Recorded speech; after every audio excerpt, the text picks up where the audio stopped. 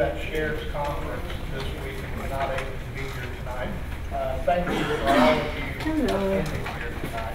The fact that you are here shows your collective community conscience and concern to learn more about a topic that we really wish we didn't have to talk about. The sheriff told me to be here tonight. I was a little apprehensive, but at the same time, the first thing that popped in my mind was your memory many years ago, and I had never forgotten about it. And I'm going to take you back almost 3 generations. I'm going to tell this story very quickly. Back in the week of Thanksgiving, 1986. Some of you may remember, we had a manhunt in Eddyville, North Carolina, for a gentleman by the name of Michael Shornoff. Michael Shornoff was a notorious bank robber. During that 3 or 4 day endeavor, we had several law enforcement officers shot, and Mr. Shornoff ultimately was killed in a shootout on the last day of that event. Now, I tell that story to tell you that a very small community church on the top of Sugarloaf Mountains, called the Buncombe Baptist Church, opened its doors to us. All of the tactical teams slept in that church, slept in their classrooms for three days and 3 nights, doing 24-hour rotating shifts in and out of that church. We had what was called an inner perimeter command post that was established inside of that church. And I've always, now in my 33rd year in law enforcement, I've always remembered that church. Now I'm going to take you to the Easter Sunday directly following that, when a man by the name of Michael Rainey, who was involved in a domestic dispute with his ex-in-laws, decided to walk into that church. He lived literally across the road from it. They were having an Easter Sunday funeral, and decided to walk into that church and open fire in that church, trying to kill his ex-family. In the process, he critically wounded 3 people. He killed 3 other people. Many of you may not remember that. Some of you are way too young to even know that we have sustained that type of house of worship violence in Western North Carolina, and especially in the county right beside us. So to have that mindset that it may never ever happen to us is literally sticking your head in the sand. Now the fact of the matter is, we may never have a racial incident. We may never have a purely religious-based incident in Buncombe County, but we don't know the situations out there from a domestic standpoint that we have fired an individual and they live near our church and he or she decides to target us individually because they know that's where we are going to be at that particular time. And those are very much as much of a priority, as much of a threat as all of the headlines that are attacking us today. And of course, some of you may not remember that. And even though CNN had been around for 8 years at that time, the internet was fledgling at best at that time, and the internet was really not even known about for most of us at that point. So the information flow was still not even a fraction of what it is today. And I can imagine the coverage that incident would have gotten today. And not to mention the 7 lives, including the shooter in that incident, that all were devastated over the course of about 5 minutes. But with that being said, I felt obligated to kind of set the tone, set the mood, and remind everybody that this can happen in our backyard. It has happened in our backyard. And wanted to, again, thank you for your attendance here tonight. We hope to pass along a great deal of information that will be helpful to you. I would like to personally, on behalf of the sheriff, I'd like to thank Corporal Ben Parker for coordinating this. I'd like to thank Natalie Bailey for coordinating this. And of course, Steve Oxner, who is our speaker tonight, for taking his time and coming here and presenting this information to you as well. I hope that it is a information-filled event for you tonight, and thank you for coming. And at this time, I'd like to have Corporal Ben Parker come up, and he's going to introduce our invocation speaker.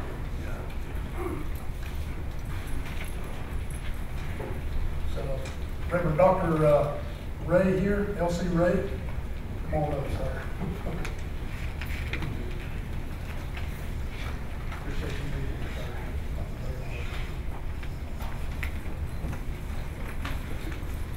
sir. Greetings, my friends across this great county. Let us pray.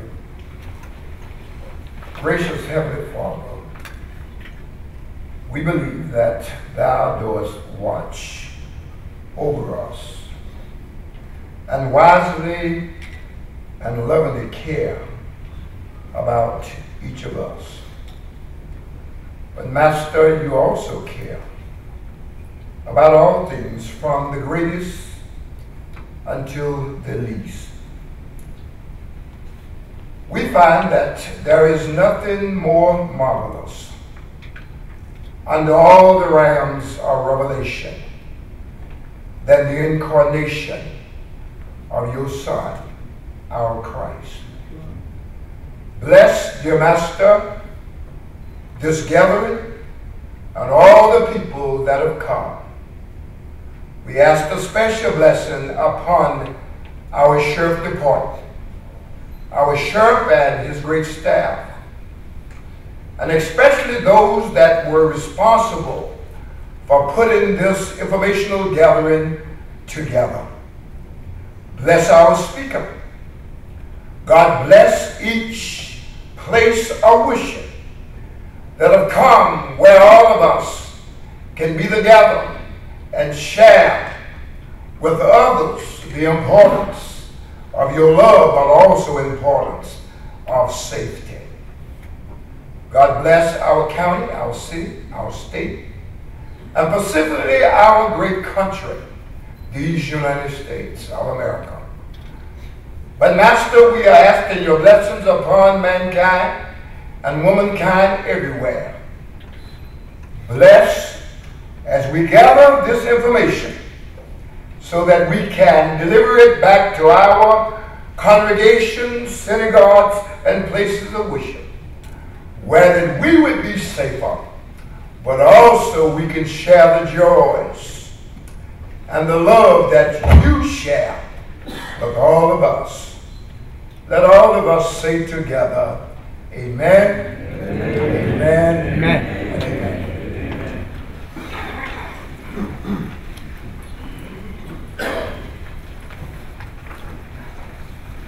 Thank you, Dr. Ray. Appreciate everyone again being here. It does really speak volumes to us and us as law enforcement and as a community, and we've got to work together. We thank everyone for being here.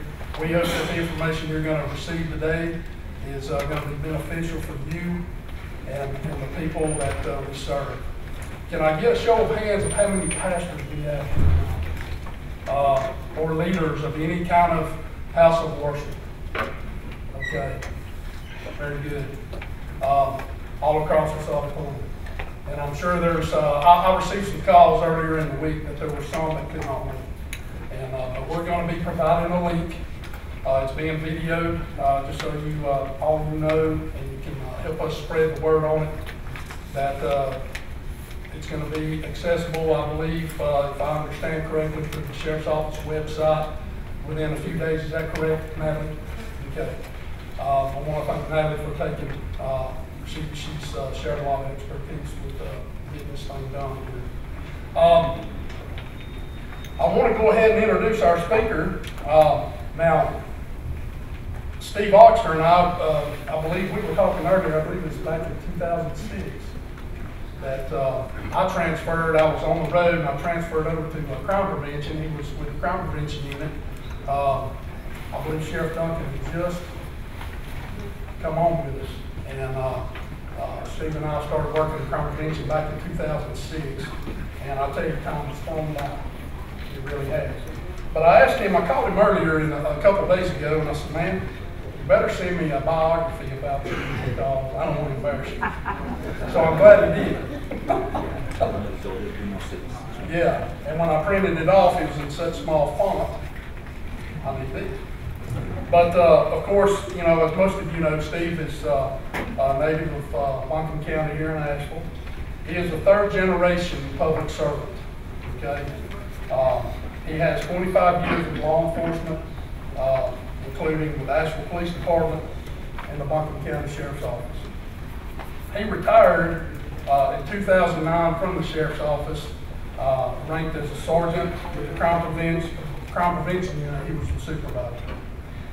He has advanced law enforcement certificates from North Carolina Training Standards and the North Carolina Sheriff's Standards.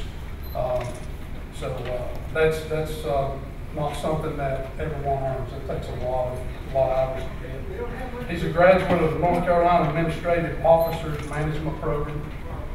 He's an ordained Southern Baptist minister back in 2008, and where he attended Fruitland Baptist Bible Institute. He's been married for 18 years, and he's the father of 2. But now they foster with the Bear Foundation, providing care for therapeutic children. And how many do you have now? 8, 9 kids. So I tell you, his service to the community just doesn't stop. You know, he's really serving everyone he can. And also, now he may do it. He's not shy. Now, he's a baritone singer with a group called Forever Is Quartet. And some of you folks may have heard before. So, all right. I want you guys to give Steve a warm welcome here. Now, if you will, hold your questions until after the presentation. And you're going to have an officer in each aisle. And we will take questions. You know, you can make your way out to the end of the aisle and ask questions. That way everyone can hear a whole lot better, okay? That sound good? The restrooms, if you go out, they're going to be to your right. There's the water fountain over here I discovered earlier does not work. So if you go through the middle doors directly behind you, follow that all the way down. There's vending machines, and I think only one of those work. Okay, and one of those is about half out. So, but anyway, that's okay. If you need to take a break, plenty of chairs. I hope everyone's comfortable in here. We've checked with the air and everything, and I believe it's about as low as it's going to get. Okay. All right. Well, without further ado, let's give Steve a warm welcome.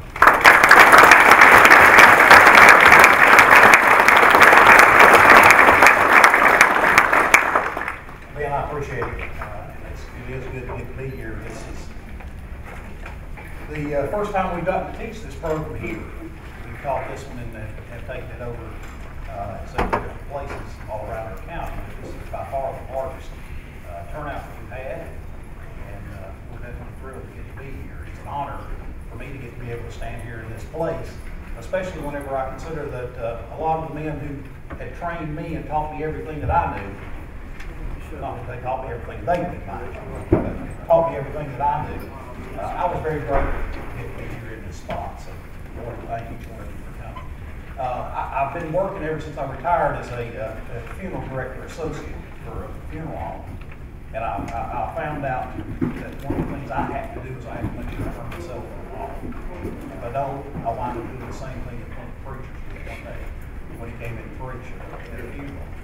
He was standing in the pulpit, he was getting ready to start his sermon, and his phone rang, and he said, "Excuse me," and silenced it, put it back in his pocket. Went on back to his sermon, and about 2 minutes later it rang again. And he said, "I'm so sorry, excuse me." And about 2 minutes later, as you might expect, it rang a third time.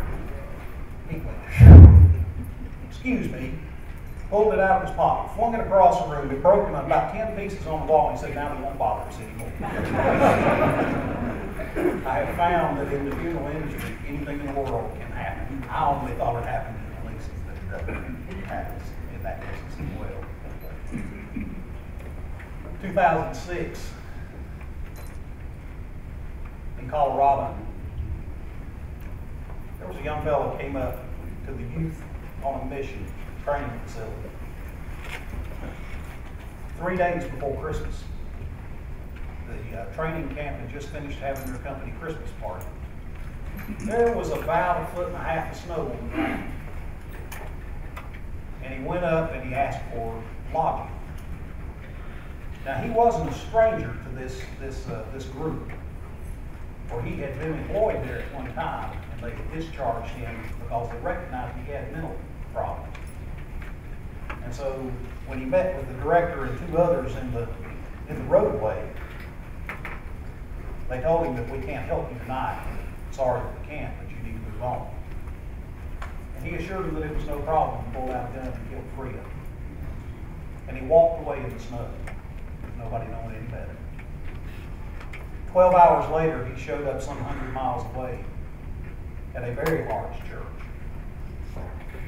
Armed, as we would say in the business, armed to the teeth. Hundreds and hundreds of rounds of ammunition. Handmade bombs that he was bringing with him, just to create a distraction. And he entered the lobby of this very large facility with the sole purpose in mind to see how many people he could kill. And when he entered the lobby, he began engaging people and he began shooting. And you can imagine the chaos and the utter panic that took over in this church. One off-duty sheriff's deputy was part of their security team. And she came running across to engage the shooter.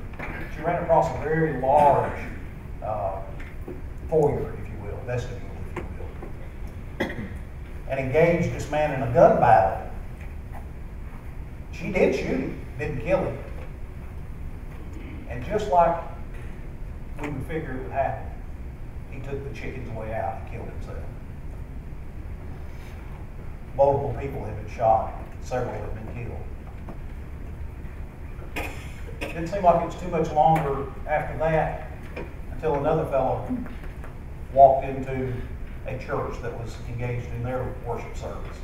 Pastor's in the pulpit speaking. And the young man walked down the aisle, walked up to the preacher. The preacher, holding his Bible in his hand, asked him what he could do for him. He shot the preacher through the Bible and killed him in the pulpit. Would you use the mics, please? Okay, let's see if we can get them to turn it up. We got it on. Got it up? Okay, we'll see if we can do better with that. Okay. Okay. The point being is that there was no telling when this was going to come. There was no warning about either one of these situations. They didn't expect it to come, but it did. Ben and I sat down and talked about this, and I said, we've got to do something to try to help our churches, help us to be able to plan, help us to be able to prevent things from happening in our churches before it ever takes place. Now, as Ben said, I'm a Baptist preacher, and I love doing what I do, but I also realize that I'm limited to what I'm able to do in myself. So I began to search, and I found Acts 20:28 speaks specifically to those of us who are leaders within our church. Now, today you're going to hear me use terms such as church or worship center. You're going to hear me use terms such as church leaders or pastors. All of this is synonymous because it doesn't matter in this environment. It doesn't matter if we're talking about a church or a synagogue. It doesn't matter if we're talking about a community center or an industrial center. We're talking about safety and keeping the people in our community safe. Acts 20:28 says, "Therefore take heed to yourselves and to all the flock among which the Holy Spirit has made you overseers to shepherd the church of God which He has purchased with His own blood." I felt like that verse spoke to me. I felt like that we as church leaders and people within our community as leaders, that we have a responsibility. And you obviously feel the same way or you wouldn't be here tonight. Now, I am not going to tell you that this is going to be a one-time, one shot, makes it all better and it'll all go away after just attending here. This has got to be very generic. Everybody look at the person who's sitting to your left. Look at the one who's sitting to your right. Every one of these people are different than you. Every one of them have different needs than you. There are several of you in here that I've known for many, many years, and I can assure you your needs are different than my needs. And it's the same way with whatever church it is that you represent. Your needs for your own particular facility are different than they are for the next person's needs. So this cannot possibly be a situation where we can talk and we can train and we can discuss and give you everything that you're going to need tonight. What this is designed to give you tonight is the opportunity to be able to start thinking about this process, to let you know what resources are there for you, and to help you get this process started. I'm going to take about 30 minutes of your time. Your time is valuable, and I don't want to take up too much of your time tonight. But I do want to at least give us some kind of a background here so that we can understand our position. I wanted to look and see what we've got to do in this world, in this day and age, to stay safe. What do we have to do? Well, this one says that we need to avoid riding in automobiles because 20% of all fatalities happen in car crashes. Can't stay in our own home because 17% of all accidents occur in the home. We need to avoid at all costs walking on the streets or on the sidewalks because 14% of all accidents involve pedestrians. Can't travel by air or rail or water because 16% of all those accidents happen in those forms of transportation.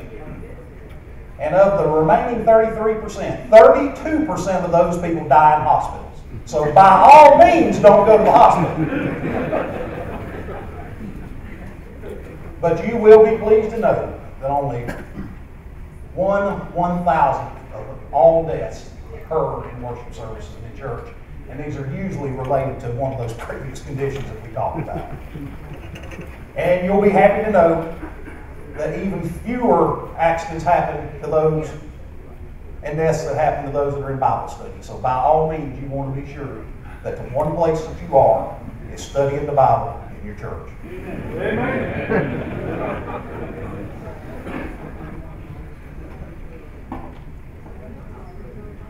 I had to do that. I couldn't pass that up. Why should we be concerned? Why is this important? How many have not heard about what happened in Charleston a few weeks ago? See, every one of us have. We've been bombarded with this through the media. They made sure that we got to hear about this. But I'm going to challenge you. How many of us play around on the internet? How many of us have access to it? I'm going to challenge you. Whenever you leave out of here, I want to challenge you to go and look up church-related violence. And you're going to find a host of events that happened all across our country that you never even knew took place. Things that happened that you weren't even aware of. Pastors and churches are oftentimes considered controversial. Of the pastors that I don't know too many of them that are shy. And they will tell you the way that they see it, even if you don't like it. Many churches have services that are televised. That's become more and more and more. So they've got a ready access to it. Churches typically have very little security on site, typically. They collect money. And I will assure you that if you're in a Southern Baptist church, I can almost guarantee you when you're going to be taking up your offering.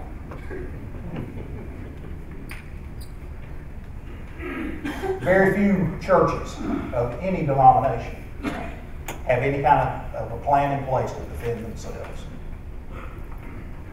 As leaders within our churches, we are the ones who are really managing the panic that's going to come. As leaders and ones charged with having to manage that panic, it's going to be important that we have a plan, have things in place. When it comes down to the boogeyman, comes down to the bad guys here, they're going to obviously target a soft target a whole lot more than one that's prepared. Goes the same way with your house. Now, my wife and I moved to a new community about 4 years ago. Now, I love my wife. Please understand me. And when this gets aired here in a few days, I want her to hear me say, I love you. Okay? I have been able to keep this young lady around me now for 18 years. She possesses the two attributes I find most attractive. She's nearsighted and gullible. So life is good.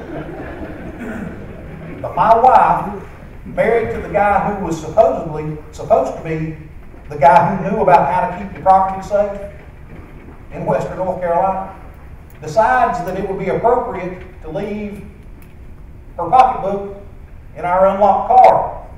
Well, it was in our carport, was her excuse. Well, ours was the first one that was hit. And apparently the pickings must have been good because they went around to the rest of the community and hit about 6 other cars. They looked for that soft target.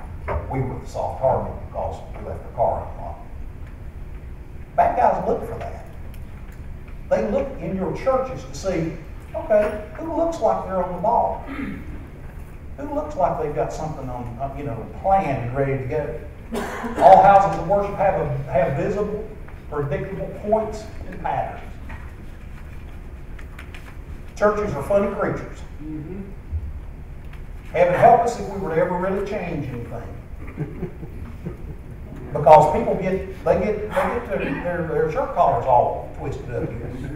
They don't much like it whenever we change things. So we do things on a predictable pattern, don't we? Most facilities rely exclusively on physical and procedural security. Most of them look at that exclusively. That's the only thing we're going to have. We're not going to consider good common sense. We're not going to consider in here what it's going to take to change things up and make our predictability less predictable. No, we're going to set this pattern, we're going to set up a procedure, and we're going to stick with that no matter what. So why should we be concerned? The focus of most security is in the form of looking from the inside out. Now, I'm going to explain this so that it makes, I hope, a little more sense. As churches, as ones we are trained as ministers to look out into our community and to reach from the church outward, we are failing to think in the terms of the criminal who is looking from the outside in. Most of the focus of the security in churches is what can we do to protect ourselves from out here, rather than saying, what's the bad guy looking at in me? You understand? I want us to be able to think in that mindset to where it starts now, oh, okay, what can I do that's going to keep that bad guy from being able to come get me? Faith-based personnel typically are not trained in awareness, threat recognition, or conflict resolution. When security and law enforcement or fire and EMS are called to interdict, I can promise you by that point, it's too late. It's tough now to close the barn door after the cows got out, as my grandma used to say. Who's worshiping with you? This one's in Detroit, Michigan. The man opened fire with a shotgun during the church service on Sunday morning, killed a woman and wounded 2 other people before he shot himself a mile away. Took the chicken's way out. August 1st of 06. This was the preacher's wife. How many preachers are married? No, don't tell me that. I don't know. Okay? When you go home tonight, tell your spouse, I love you so much. Okay? Preacher's wife got upset over some text messages that he was allegedly sending to one of his youth people. She holds him hostage in his own church. February the 10th of 06 in Connecticut, contaminant that sickened 40 people at church is still a mystery. Headline in the paper. We can put this real quick. They're taking communion. It says here that the first 40 who drank out of their cups got sick. They poisoned them. Now, was that somebody from the outside? Probably not. Probably not. So what's our calling? What are we supposed to be doing? We're called the shepherd. The shepherd, and I'm a city boy. Please don't look bad on me. I don't know nothing about raising sheep, but I know what I'm told. I know the sheep are supposed to be about the dumbest creatures God created. Sheep cannot lead themselves. They have to have a shepherd. So as shepherds and as leaders of our church, we're called specifically to shepherd that flock. As shepherds, we have specific duties and responsibilities within our church. The shepherd used tools that were designed for his particular purpose. The staff and the rod, the two tools that he was typically used, had a particular purpose. And every shepherd knew how to use those tools. If you're a carpenter sitting out here, you know specifically what tool you need to have to perform a particular job. If you're a firefighter, you know what you've got to have to perform a particular function. It's the way that it is here when we're talking about shepherding. That's what we're trying to help us to come across tonight, is to help us to realize that shepherds were to use the tools that are given to them. Excuse me. Staff of the shepherd, they have many roles that they have to do. That staff is to provide aid and comfort. That staff provides protection. That staff provides power and defense and correction. It was used as a tool for climbing and traveling so that shepherd could traverse the ground and have something that he could rely upon, a tool that he could use. The staff was the tool that shepherd knew to use.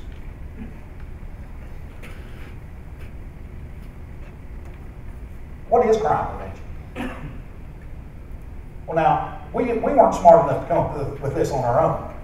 I mean, we actually came, excuse me, let me back that up. One more time. There we go. I got happy on the button, didn't I? We actually came up with this one, and I thought it fit what crime prevention does.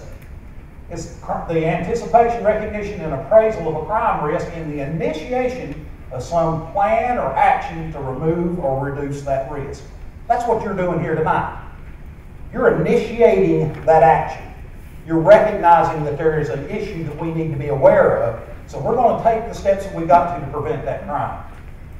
So what is a crisis? It's a sudden and generally unanticipated event that profoundly and negatively affects a significant segment of the campus population and often involves serious injury. I've done security risk assessments for probably 25 churches within our county. And we've looked at what could be. We've looked at what has been noted on their properties. What dangers do we see that's so readily accessible? What can we do to help you reduce your risk? What can we do to help you prevent becoming in this crisis? And of those, every church has got problems. Every one of them.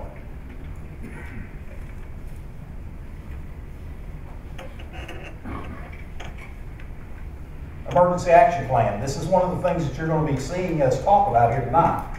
And what the basis of this whole thing is. You know, I'm not real happy about the way that some things go in churches. And I'm especially not real happy about with the way the government sometimes will interfere with our life as in churches. But there are some times when it actually makes some good sense. Church, we have to realize, is a business. There's no other way to look at it. Church is a business. And as such, we are required by federal law to have an emergency action plan. So what is an emergency action plan? It's a written directive issued by the church leaders, that coordinates their actions before, during, and after the incident occurs. It's not something that I come up with that tells you what you have to do. It's what you come up with that fits your particular congregation. Remember that person I told you to look at on your left and on your right? Your needs are not their needs, and their needs are not your needs. You need to have something that's going to work for your congregation. That's what's most important. The effective plan not only looks at the incidents but of the physical plant, but it also looks at the overall operation of the church and addresses its specific needs. We can make available to you at the end of this a model policy, a place for you to at least start, give you some place that you can, launch my feet on so it kind of makes some sense to you. But if, and there's not, but if there was a policy and you're dealing with safety around swimming pools, and you don't have a swimming pool, you don't need that policy, right? Rip it out of the book, you don't need it. It doesn't apply to you. That's what I love about doing this, is because we can make it specific to your needs. United States Department of Labor, Occupational Safety, Health Administration states almost every business is required to have an emergency action plan. So they said, we got to come up with a measurement. We got to come up with a way for us to determine who has to have a plan and who doesn't. How many of our churches that are represented here tonight have fire extinguishers? I would say that would probably represent just about everybody, wouldn't it? How many of us are going to require the people in our church, if a fire breaks out, to stay behind and fight the fire? None of us, are we? We're going to evacuate the building, right?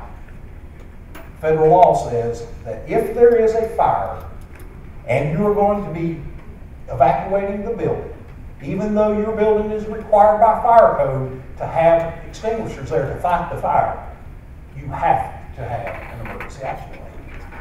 How many of us knew that? There's a few. There's a few. So what should we consider when we're writing our EAP? Well, we need to think about our community. Think about the ones that we're here to serve. Those that we're actually trying to reach out and help from our church standpoint. We need to think about them first. Think about the community that we're here to serve.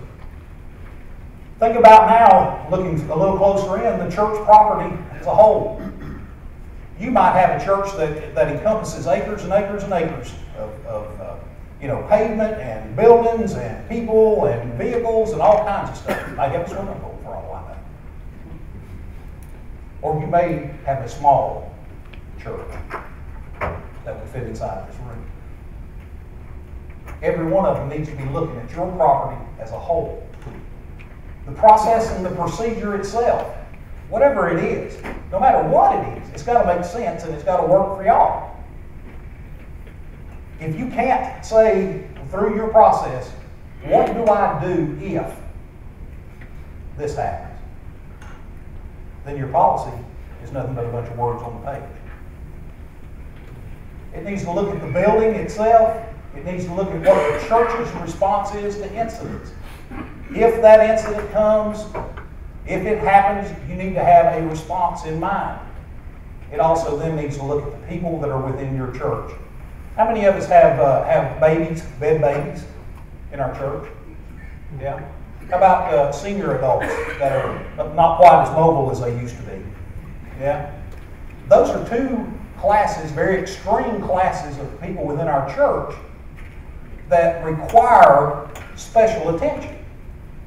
If you have a disaster happen within your church, you need to be able to get both of those people out of there. Yeah. They can't help themselves, they have to rely on you. We talked about examining from the outside in. We wanted you to be aware that you need to be looking at your sidewalks. You would be so surprised at how many sidewalks. Folks, I wouldn't know that it was even there. I mean, there's some of them I've seen more cars parked on than pedestrians walking on. There have been some that have been in such disrepair that the grass had about taken them over. But we need to be aware and looking at our pedestrian areas. The signage within our church, not just the one out front that says, the first whatever church of whoever called me here, church. But the signage that's within there that tells people how to get to where they need to go. Thinking of it as that visitor who's the first time that I've ever pulled up at this church. I want them to know where they're supposed to go. Greeters and on-site security. You find that most all of us who are in this business will tell you that that's your first line of defense. If you've got an effective greeter program, somebody who's out there helping folks park their cars, somebody who's coming up and saying, hey, how you doing, brother? Boy, it's good to see you. Come on, let me help you into a Sunday school class. Chances of that person feeling like they're safe is much greater now. They're your first line. They can be your best friend. Having an effective greeter program carries you a long way. Lighting, being around the churches at night. I've had some that I really wish I had me a pair of those glasses that had the lights on them, you know, so I can see my way. It gets a little spooky sometimes, I don't mind telling you. Controlled access, both vehicular and pedestrians. Now this one just kind of bugs me. I have a bit of a problem on how we're supposed to get people from their vehicles to the building and from the building back to their vehicles if we're not taking some kind of control with how we're going to move them. Because I promise you, there will be some little grandma who probably shouldn't be driving at 108. But she's going to go to church no matter what. And somebody is going to be yakking about what they're going to be having for lunch today, and they're going to step out in front of grandma. Oops. You know, we need to be thinking about things like this. What kind of controlled access can we have for those pedestrians and vehicles? An audible alarm is always a good plan. You know, burglars, criminals are just exactly like cockroaches. You ever think about that? They're just like cockroaches. They got a few things that they don't like. They do not like light. You know? You ever walked in? Oh, God forbid. You ever walked into your kitchen in the middle of the night to go get a glass of milk? Flipped on that light switch? Woo! My wife, who I love dearly, she don't do no bugs, let me tell you. Cockroaches don't like light. Neither do criminals. Criminals don't like light because they don't want to be seen. They also don't like noise. They want to be warned off. And that's where an audible alarm and effective lighting on your property pays off. Might not make real good friends with your neighbors. Church neighbors may not care a whole lot for you, but you're not going to get your building broken into nearly as much if you're prepared. The view of the building itself, Ben and I did a security risk assessment that had it not have been known by the sign out front of the building that it was a church, you'd have never known it because the vegetation had grown up so bad you couldn't see the steeple. Let's let people know what we are and who we are. Okay? So the view of the building itself, landscaping and vegetation and hardscape, those things all come into play on this. All those things that we need to be thinking about and looking at. Examining the outside of the building again, AC units that are in our windows or under our windows. I did a risk assessment at the church not too long back that they, like many churches, had window air conditioner units. Now, there's nothing wrong with that. I mean, there's a lot of churches do. But they didn't have them secured into the window in any fashion at all. And what had been used as filler strip beside, you know, the window and the air conditioner was that little blue foam core board that you buy at the craft store. I don't know about you, but it's not real difficult to be able to punch that stuff out and get in your building. Right? Unsecured items. I arrested the guy one time that I had been looking on for a bunch of residential burglaries, and this just kind of ties into the same mindset. He was always doing second floor burglaries. He'd never go in the ground level. He said it only made perfect sense because that's where most people have an alarm. They don't alarm the upper floors. Most of the time they got the doors and windows locked on that first level, but they don't think about it on the second level. And as my investigation kept going on, and I finally got to zeroing in and really working the neighborhood and talking with folks. What did you see that was unusual? Now, I'm going to tell you who the first person is as an investigator. Prove me out. First person you go see as an investigator is go find the nosiest neighbor you got. Yeah, nosy neighbors are wonderful. They're a cop's best friend. So I go to, who's your nosiest neighbor? Well, Miss So-and-so down the street. So I go to Miss So-and-so's house, and she said, well, you know, honey, now that I think about it, I did see a guy carrying a ladder down the street the other day, and I thought that's a little odd. And you know, we probably would not have gotten this guy, but he got in the second floor bedroom window. Things were working really well. He was so pleased with himself. Neighbors didn't raise a ruckus. In fact, the dog in the house didn't raise a ruckus until he got in. And he didn't raise a ruckus until the dog bit him. You don't get away from a German Shepherd that easy. Unsecured items. I get the bad guy. Where'd you get the ladder? I carried it from 3 doors down the street. Unsecured items. A burglar doesn't need to carry tools if you're leaving them out for them. Okay? Hiding places. If you close your eyes right now and you sit and you think about your building, you think about your property, how many hiding places do you have? Makes you stop and think. Security devices on your windows and doors. Are your doors master keyed? We can talk about this as we go into doing an assessment at your property, but true to life story, we had a guy who went into the health department, took hostages, barricaded himself in the building. What do we do as police officers? We call in the SWAT team. What does SWAT team do? Their whole focus is get the bad guy. Get the bad guy, get the bad guy. Health department said, we're going to evacuate the building. We're going to get all of our folks out of there. Their process and their procedure had taught their employees, when you leave, you close and lock your door. The SWAT team breached every door in that building. In other words, they kicked every door in there. How much do we think that cost the taxpayers? Because the health department didn't have master keys. A simple little $20 fix would have taken care of all this.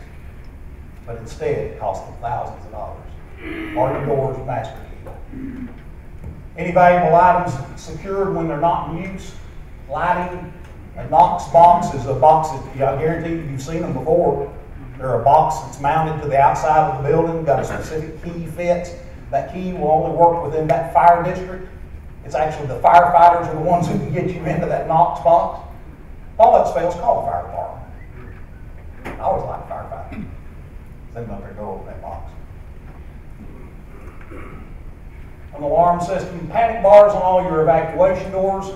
If there's a problem at your building, I'd much rather people be able to get out, even if it includes the bad guy, than to have good people left locked in your building.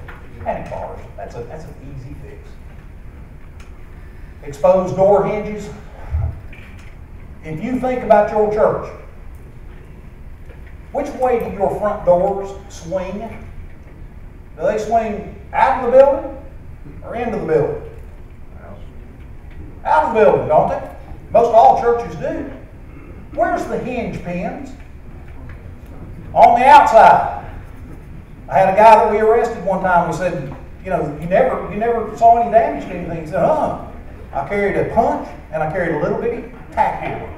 And I'd go up there and I'd just pick the hinge pins out and I'd lift the door out of the frame and I'd be in.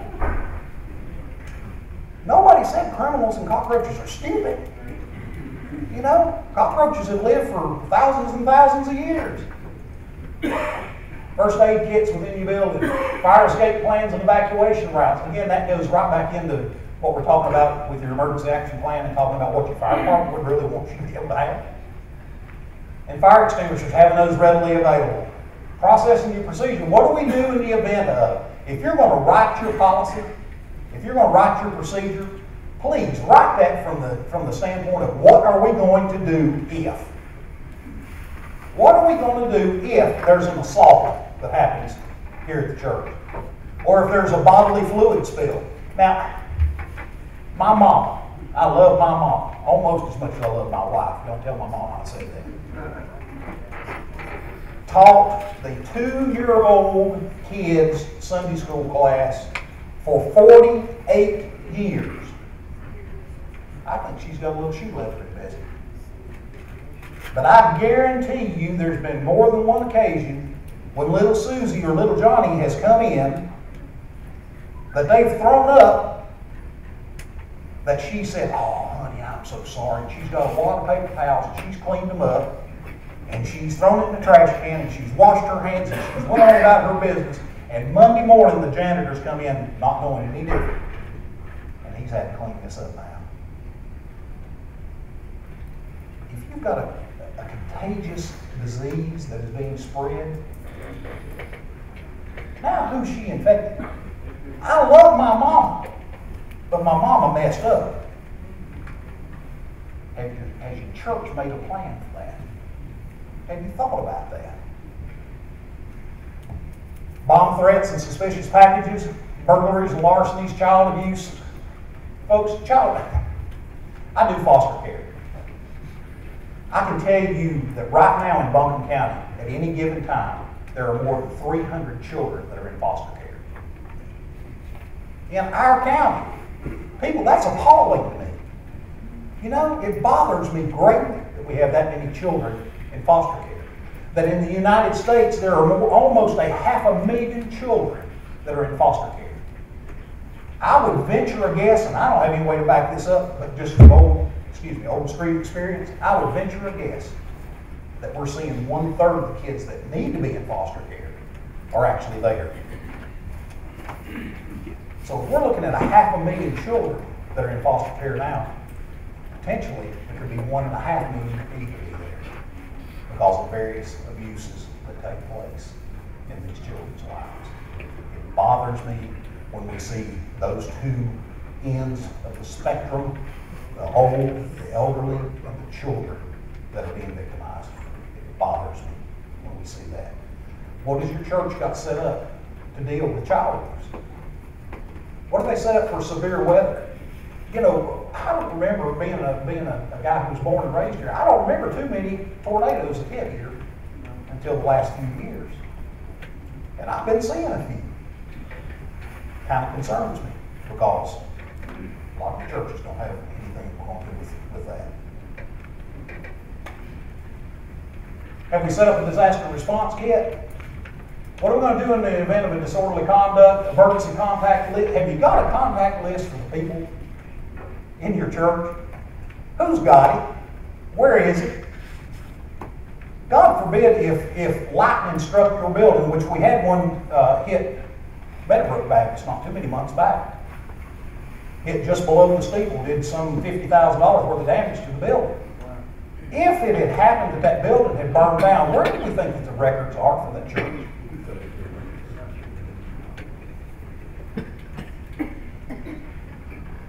What are we going to do in the event of foreign substance or poisons? You know, and it goes on and on and on.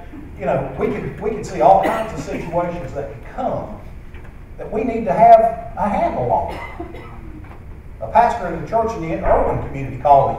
He said, we had a guy showed up in our Sunday school classroom, didn't really do anything except he decided that he was going to lay down on the chairs, the row of chairs, and just see what kind of disturbance he could cause.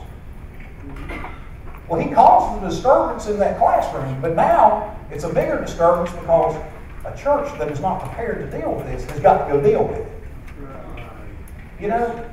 So thinking about those things, if you have an active shooter, for instance, on your property, have you got a lockdown procedure in place? You know, have you got some kind of media communications?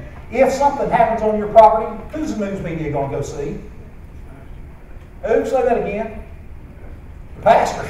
I don't want to be sitting in your shoes. Because everybody in the world is going to be dependent on you. How thin can you be spread? Your church members are going to be looking at you. Your deacon board's going to be looking at you.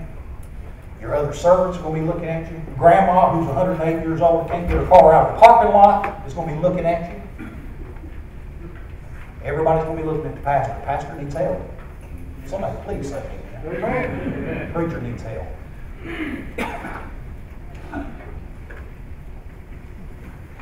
An emergency response kit contains the documents and the items that will aid the team and the other church leaders in the crisis situation. There's got to be a plan in place to where you say, oh, okay, well, yeah, this kind of makes sense now. Yeah, hadn't thought about it. Yeah, we're in this situation. We've got a donkey that's come into the fellowship hall and it's eating up all the roses that's on the table. Never had to deal with that before. How many kits do you need? We always going to tell you to get at least 2. One to be stored on site and one to be stored away from it. I hate to fly. I really do. A guy as fat as me is not supposed to be able to fly. It's just not natural. My father was a firefighter. Spent 36 years. I was so proud of my dad. I loved running along with my dad in the fires and to train and volunteer firemen. That was the coolest thing to grow up. When I was 12 years old, my dad became the training officer for the City of Asheville Fire Department. And he'd come home and he'd say, hey, come out here and watch this. We get the chemicals together and watch stuff blow. I had the coolest childhood. But you know, I figured out something along the way. 2 laws you can never, ever, ever get away from. Gravity and physics. You see, it is possible with bad guys shooting at you, they might hit you and they might not. 50-50. It's a gamble. But if you're on the roof of a house, the laws of gravity are 100%. You will hit the ground. Goes back to the law of physics, fat guys don't bounce. Okay? That's why I was not a firefighter. I learned a long time ago that if you're going to do this kind of thing and you're going to put kits together, you need to have it in 2 places. Don't have it in 1, have it in 2. Kits should be stored in a planned, available location within the building. If you have something that happens, do you have a structure set up where you can say, okay, you know this is your job and this is what you're supposed to go and do. This is the person that we're supposed to be turning to. Pastor, you don't need to be the one. You don't need to be the one. A master kit stored in a secured off-site location such as the parsonage and other locations where it can be easily accessed. If you have a total loss of your facility, if a fire goes through there and burns your facility down, it's going to be important that you would have your insurance information. It's going to be important that you have your church roll so that you can get in touch with folks and say, hey, this is what we're going to do. This is what we run across. It's going to be important that you have a location set up where you can do business for a short period of time. Having 2-way radios in there, having keys to all your doors. I mean, my goodness, if you've got a ring of keys that looks like it ought to be belonging to a locksmith, I guess that's just what they'll have to deal with. But master keys sure do keep the process simple. Make it awfully easy. And no, I don't do locksmithing, so I can't. There's a commercial for them. Blueprints and floor diagrams, and if I can say, and I don't know that I can say this wholeheartedly for every fire district in our county, but I think that I can. You can go through your fire departments. Most of them have got it mapped out. They know your building. They probably already got it pre-programmed before then. I know several of the districts do. So that'd be a place for you to start to where you can get diagrams for your building. Clergy and the staff roster. List of the available emergency team members and individual duties and what their duties are so that everybody knows what they're supposed to be doing. Those little small items that you wouldn't think a whole lot of, such as reflective vests that say, this is the guy you want to talk to if you're in the media. This is the one that's in charge from the church. This is the one that does this task, and this is the one that does that task.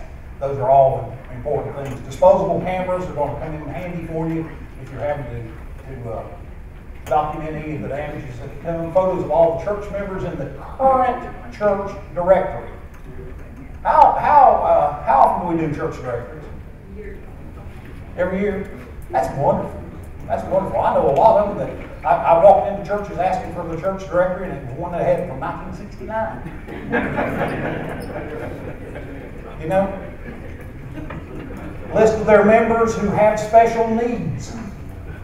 Those people who have dementia, it's going to be important that you be able to identify those people, be able to be there to help them. A utility turn-off procedure. If you've got natural gas in your building, I'm sure the firefighters would probably love it if you cut the gas off before the fire trucks get there. They'd probably be really grateful for that.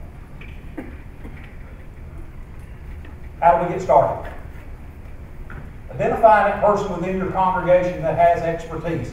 Let me assure you that the number one person in your church that has the expertise of knowing your building is your custodian. Your custodian knows that building inside and out. Every nook and cranny can tell you if there's a spider web in this corner. They know that building. Rely on that person. Put them on that team. They're going to help you. Contact your local law enforcement. Ask them to do a security risk assessment. You know what? Hey, Ben, how much do you charge for a security risk assessment? I'm seeing a goose egg. They don't charge for that here. They don't charge for that in this county. Yeah, in a sense, you know. So it doesn't cost you anything, just a little bit of your time. And these guys are more than happy to help you with this. Contacting your local fire department and the emergency management office to ask for their assistance. They have a wealth of information that they can give you. Do a walkthrough of your property. You know, put on your bad guy cap and say, okay, I'm the bad guy here. What could I do if I got into this place? How could I get in the easiest? What's the place that I could get into that I know I wouldn't be seen?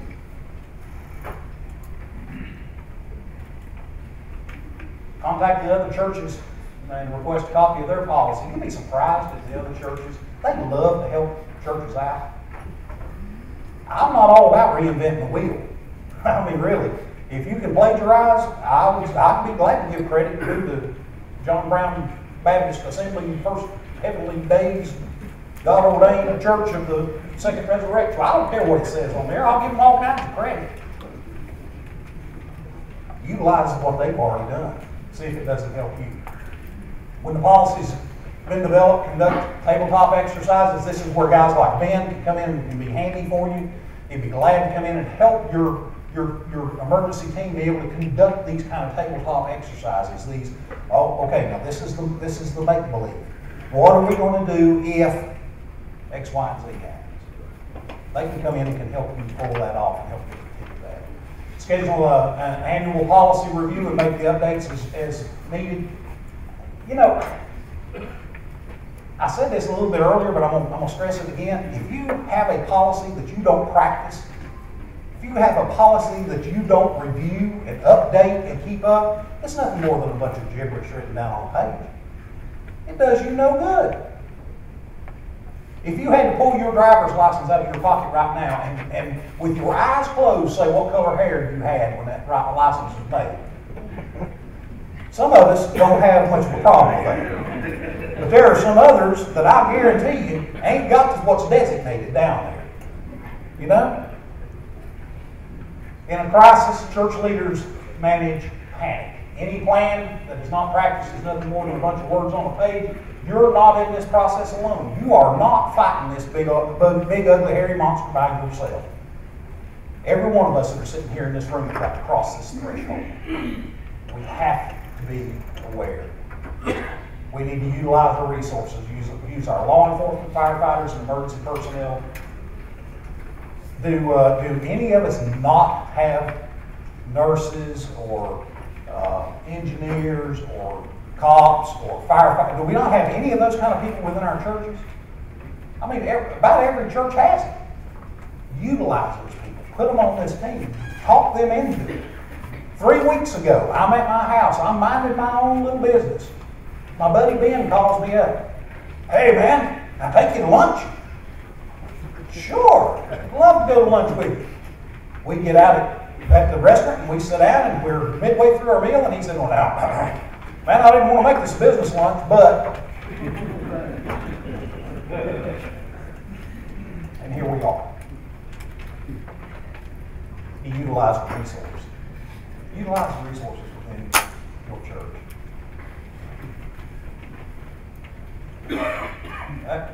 Quit that.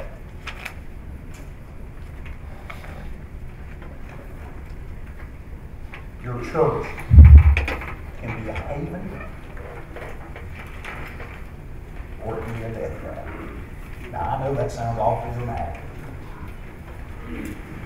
We, as church leaders, we have a very specific responsibility when it comes down to the safety and security of people in our churches. It doesn't matter if you're the pastor, if you're the head of the deacon, or you're the custodian. You have a responsibility. This is not an end-all be-all kind of meeting. This meeting, as I said, was designed to do nothing more than just spark interest. Get you to where you start thinking a little bit about this.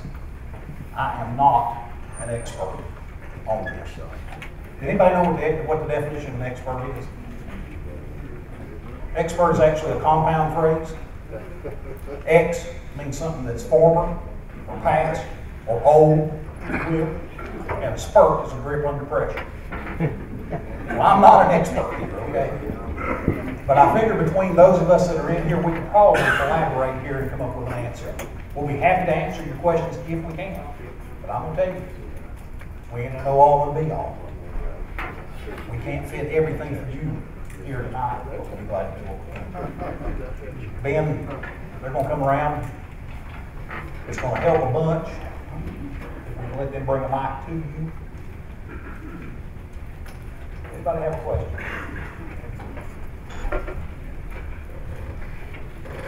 Don't be shy. We got one over here, Steve. Oh, you go ahead.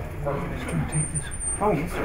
Our organization is very light on staff, and lots of volunteers do work, so they're never there 2 days in a row. Right. So how do you suggest handling the needs of a security team with all the requirements of knowledge and procedures when you don't have them there all the time?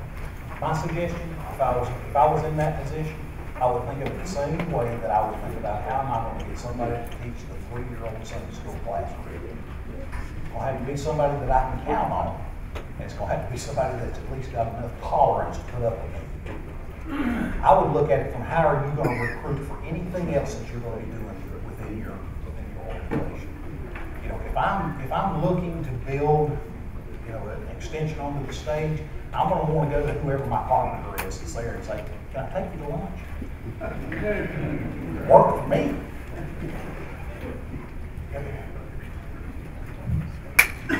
Is there a legality issue if you want to ask people that have concealed carry, or ask people to volunteer that they are concealed carry? Is there a legality issue about that? Ben, you did the research on this one. I'm going to defer to you. Right, and we have a copy of the North Carolina General Statute right down there on the podium that was from the, correct me, from the UNC Law Group, and they provided a lot of information for us. So it's available online. Concealed carry, you have to follow your state's law, okay? And your bylaws are nothing more than policy, okay? So you need to refer to your policies. But now, as far as asking or making those people identifiable who have concealed carry, I don't see that there's a problem in asking them, okay? But it's probably a good idea to know who those people are to, you know, be able to utilize those folks in the church or whatever, wherever you may be. Some people don't have like a church building. You also have to kind of defer to those people. Like I've got a group contacted me earlier on in the week, they don't meet, the place that they meet is actually county property. Well, you know, that's posted. You can't carry firearms on that if it's posted by a private or federal or county entity. So you have to refer to those law and policy. Does that answer your question? Thank you for an awesome presentation. There were too many notes to copy. Do you have an exportable PowerPoint presentation that we can take away with us or come and get without robbing the internet? Wonderful question. As a matter of fact, we do, and I've made that available to Ben. He also has this same program that I've done here tonight. More than happy to do that. So we're going to make that available as well. We were going to print those off, and county budget, as you know, it was going to be about 7 to 8 pages for each packet. We were looking over 2,000 and some odd pieces of paper.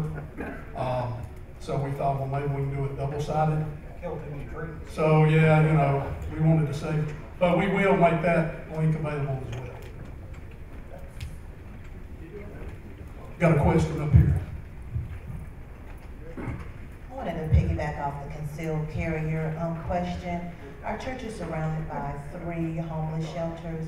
We have a lot of them bringing book bags in, and don't know what, you know, exactly in them. They very well can have a weapon of some sort in it. Can we ask them by law to leave them, you know, in a certain area instead of carrying them into the sanctuary, or is that against the law? No, it's not against the law. Churches, even though we're a public access facility, it is still private property. So you can still say, no, you need to leave your book bags here. You know, it's a private property owner rights kind of situation. So yes, they can absolutely restrict what's allowed in the building, what's not.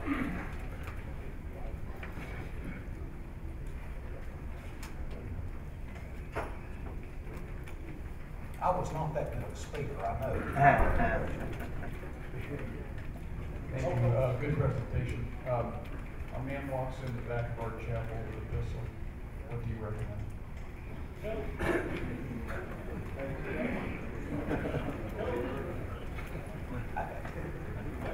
Duck and cover. First thing's got to be self-preservation. You got to get the bad guy there. Bill, I'm gonna defer to you. I like utilizing my resources. This an active shooter comes in the building. What are you gonna do? You know, there's no way to answer the question. There's no way to answer that question simply in a forum like this. Active shooter in and of itself is such a huge, scary monster. I would say that in your packet there is a sheet of paper that talks about a church security seminar that several entities are going to be doing August 15th over at Trinity Baptist Church.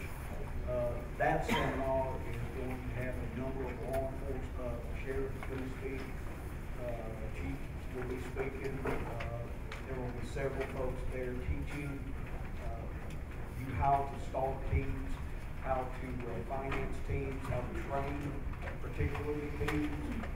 Steve's right, you know, without a team in place, without a trained group of individuals whose primary focus it is to nullify a threat such as an active shooter, self-preservation has to be the one and only concern. There are ways to deal with that. That's not outside the realm of possibility for anyone in here. There are teams in Asheville, North Carolina that are armed.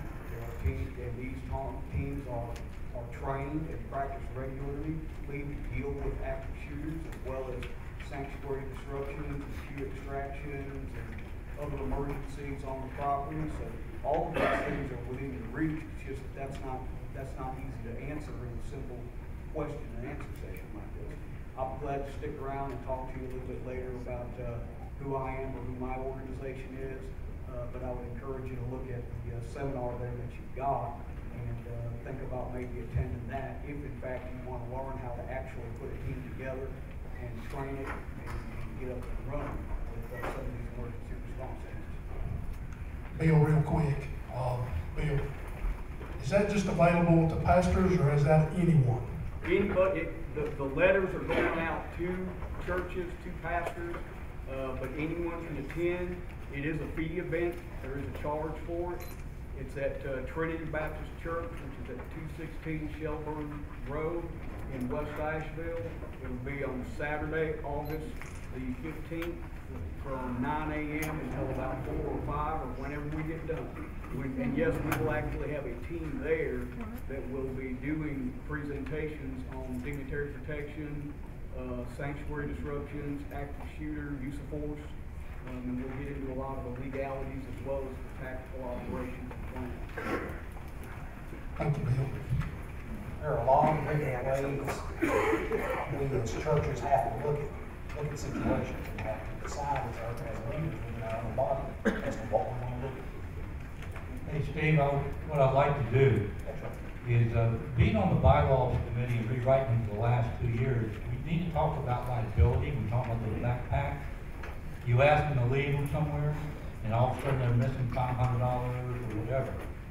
So you need to check the policy, what you're willing to risk and not risk. You're exactly right. That is something to have to be concerned about. So that would be a liability to the church. Have to take into consideration. That's right. Thank you, Steve. This has been a wonderful conference, and I'm certainly appreciative to you. But also, I would like to say that on the same day, August the 15th,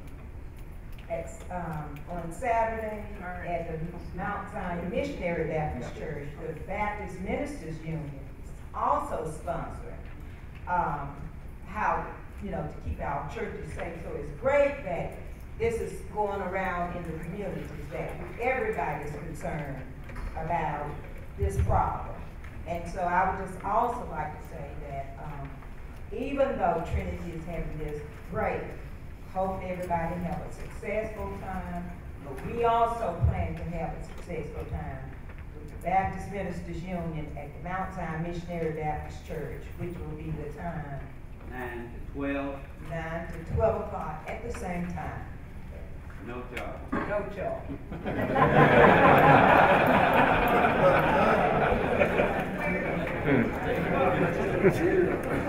Hey, I've got some folks asking your address. I've got some folks asking your address, so where's that at? 47 Eagle Street in the historic part of Asheville. 47 Eagle Street. I got these folks right here, if you want. Just keep your hand up, we'll get to you as we can. Yes, I do thank you for your presentation. I'd like to ask a question, continuing with the backpack theme there. Since it is a liability for the churches as far as requiring them to leave it in its designated location, what are the legalities as far as asking them to open the backpack, not necessarily searching it yourself, but asking them to open it and let you see inside, make sure there's no weapons or... I think that extent, I think it goes beyond the scope of the church. That's my personal opinion, and I think that you'd find most attorneys would figure that's an invasion of that person's privacy. So you're a whole lot better off by saying, leave them here or carry them out in your car or whatever. Okay. I think you're a lot better off. Yes, sir. Yes, in the news in the last couple of years, most all news report involve a person that has mental problems and involves a location that is called a gun-free zone. You did not mention any of those words in your presentation. Can you say something now? Well, that's going to be, what is allowed on the church's property is up to the church. It's up to them to decide whether they want to allow this or not. And that's the reason why I started out saying that this is not just something for churches or for synagogues or for whatever. It fits in the industrial situation as much as any. If you're the property owner or the person who's in physical control, you have the right to say what's allowed on that property and what's not. It makes sense to me just to leave it with that property. Now, as far as mental instability, yeah, that seems to be a common key that's hidden. Can we possibly have a crystal ball and look into that crystal ball as leaders within our church and say who does and who doesn't? No way. It's not possible. But what is possible is for us to be able to set up and have things ready and that when that comes. I hope that answers your question. Go ahead, sir. To that question about people with concealed permits, our church has put in our operations manual that no weapons may be on church property except as approved by the security team. So that kind of discusses, or addresses, who's going to have weapons. Does your church have an attorney? Yeah, but anyway. No, reason for my question on that, if you have an attorney who represents your church, I would strongly suggest you run this by him. Okay. So that it makes sure that the church is not trying to get past something that some lawyer would know that a street cop just isn't going to, we aren't going to be privileged. I don't want to guide you wrong on that. Maybe we have someone there. Run, Ben, run.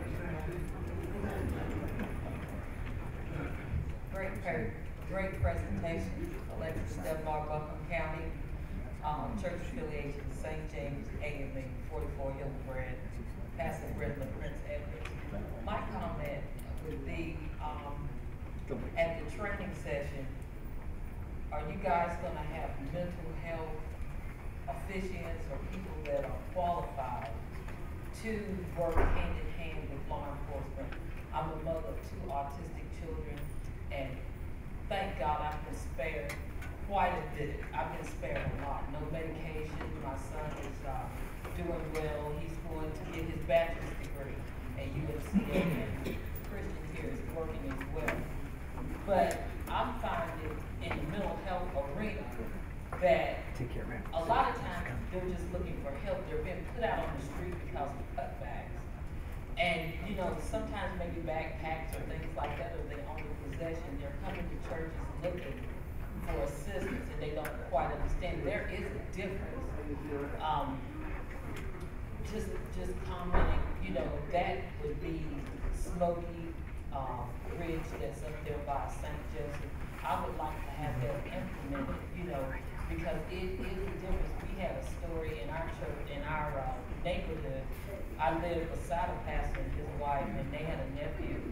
And this young man was clearly mentally unbalanced. We watched this play out. This was like last month. He clearly could not get the assistance that he needed. So they put him out on Patton Avenue, right down here at the homeless shelter, and he walked, Bob Zeppelin Road, just wandering in the street because he could not actually get that up. So this is a very serious situation with me. And I was just making a comment that do you have the mental health experts in place when you go to the church? There's not a whole lot we can do. There's not so much, but I just wanted to see if that was in place. Reflecting on what you're saying, I also have a 17-year-old who has Asperger's syndrome, so I've been dealing with that as well. So I can fully relate to what you're talking about. It is a component that would be beneficial for anyone who's teaching this or anyone who's trying to put together a policy and procedure for the church to keep in mind. So, yeah, I can understand exactly what you're saying. When we started into autism in my house 12 years ago, it was only little boys that got it. Little girls didn't get it. And there was only one in like 300 and some odd that ever got it. And now we're down to one, and it's in the 60s now. Yeah. So we're either discovering it a lot better, which I personally think is what it is. We're finding it a lot easier now. But now we're having to come up with a way to be able to deal with this as a society. And that is the same way with churches. So I was just saying that seminar, y'all gonna have those people in place, the mental health experts. I don't know if Bill has his company. It's not something that we've addressed on our end of it, but I don't know if Bill has with his or not. So that'd be something they could answer. I would just refer to that sheet with a number, or maybe give him a call.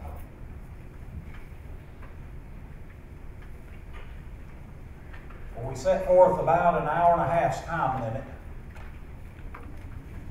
You done good. I've tap danced all I can.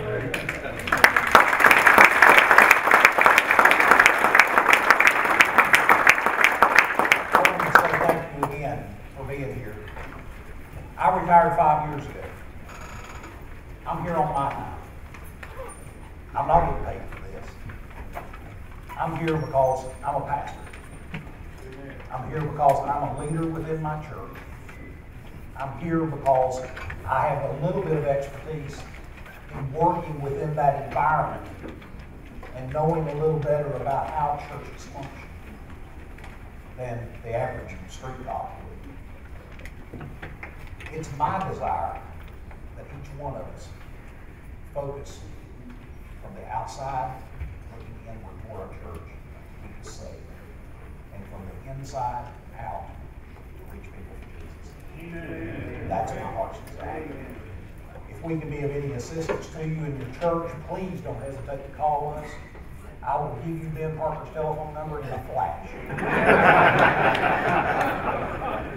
the meantime, if you have to show up at Grove's Funeral Home sometime and you see me, please say hello. And if you're ever in need of an old 4-part harmony Southern Gospel Quartet, we'd love to be able to sing.